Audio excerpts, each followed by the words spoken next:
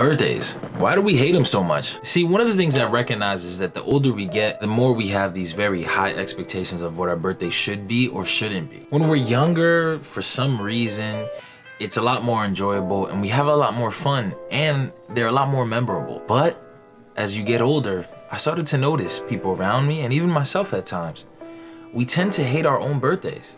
And I wonder why.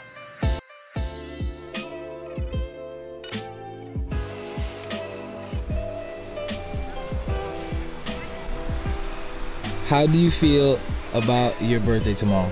I'm excited because one of my best friends are coming, and hopefully the pool is gonna be all ready so we can get in it.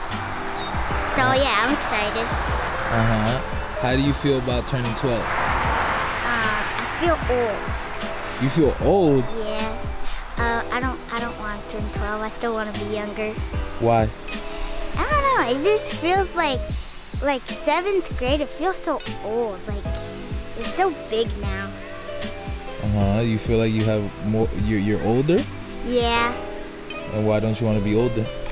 I like being little. Then I get everything. Lowering our expectations. As you can see, my 12-year-old niece didn't have that much high expectations for her birthday. But it seems that the older we get, the more we either have too high expectations or too low of expectations. I think a lot of people have too low of expectations for their birthday. And the reason why is because they don't want to be disappointed. They probably had a birthday where things didn't work out that well. And because of that, they are afraid to be disappointed again in the future. So they set the bar very low, so that over time or during their next birthday, that bar can be surpassed in reality. But one of the things I've noticed is that as we get older, we're afraid to set high expectations. We don't want to burden our family and our loved ones with the expectation of having an extravagant birthday, even though deep down we want to feel loved and appreciated. And I think this is one of the reasons why we have a hard time enjoying or even liking our own birthday. It's cold? You think? Grace! 1, 2, 3.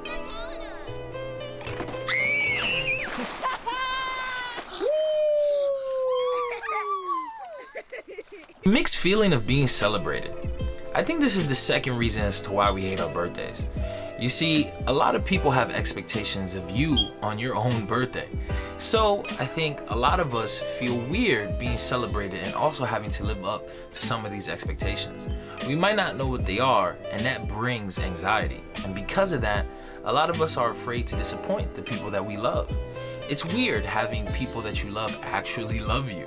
I think we all have an issue with accepting love, and because of that, I think that's why we feel that we're put in such a weird position during our birthdays. As I'm looking over this footage and seeing what a great birthday my niece had, I started to think about the times that I had a great birthday. I would want everybody right now to remember that moment in their life where they felt extreme happiness on their birthday. Family and friends came and showed their appreciation and love, and expectations were actually met.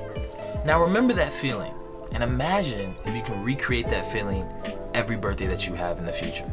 Now I know, I'm not saying that we should all think we're gonna have the best Sweet 16 when we're 22 or 28.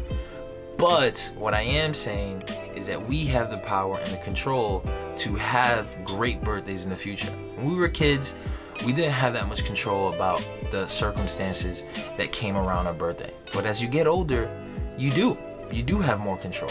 And ultimately, whether you're afraid to set expectations for your friends or family or live up to those expectations, be honest, be open, and communicate about what it is you actually want to the people that want the best for you on your birthday. And that's why I think everyone should take a moment after watching this video to think about their upcoming birthday and to really think about what it is that they would like. And with that being said, thank you guys for watching. I hope you enjoyed, and peace out.